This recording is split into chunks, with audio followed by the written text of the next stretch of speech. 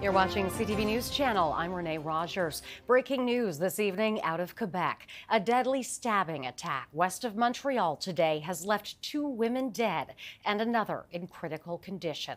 The suspect, a 44-year-old man, was arrested at the scene by police. The 2 women were pronounced dead at the scene. Their identities and ages have not been released.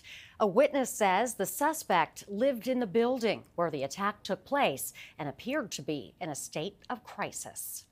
And joining me now to talk more about this is Renaud Pilon, the spokesperson for CETAM. That is the ambulance cooperative that oversees paramedic services in the area. Mr. Pilon, thank you for being here. Of course. Now, at what time was your team called to the scene? Well, approximately around 1 p.m., I would say.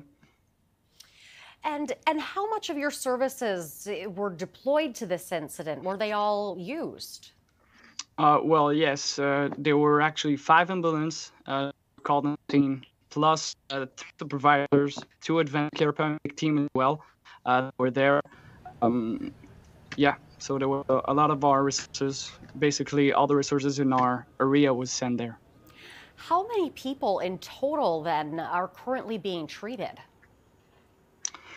Well, at first, I will have to say that in total there were 4 victims, including the suspect. But we first received a call for multiple victims who were involved in a severe aggression involving lethal weapon, as you know.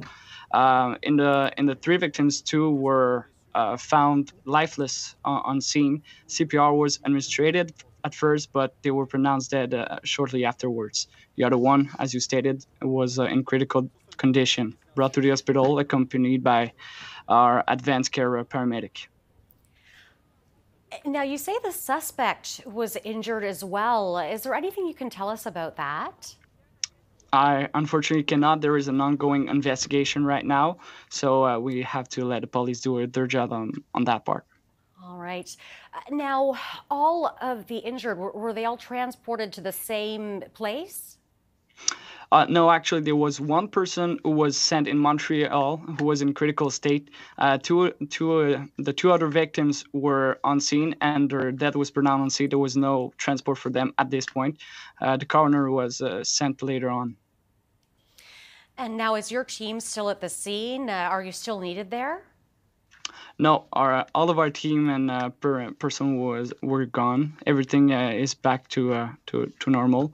Well, there is a debriefing going on, that's for sure, with all the teams that were involved in there.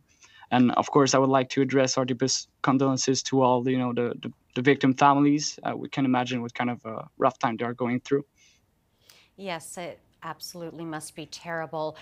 And at this point, we understand 2 women are dead. Is that your understanding as well? Exactly, yes. Okay. Is there anything further that you do in incidents like this? Well, anything further, it was like, as we said, there is a debriefing going on with our team. So basically, it's about that. We just want to make sure that the mental state of all the the paramedics, firefighters, the police officers that were brought on scene are going to be all right for the next days, months, and a big follow up is going to be needed after that. Yes, I can certainly imagine.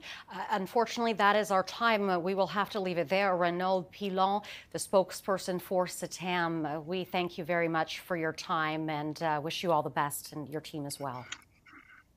My pleasure. Thank you for having me.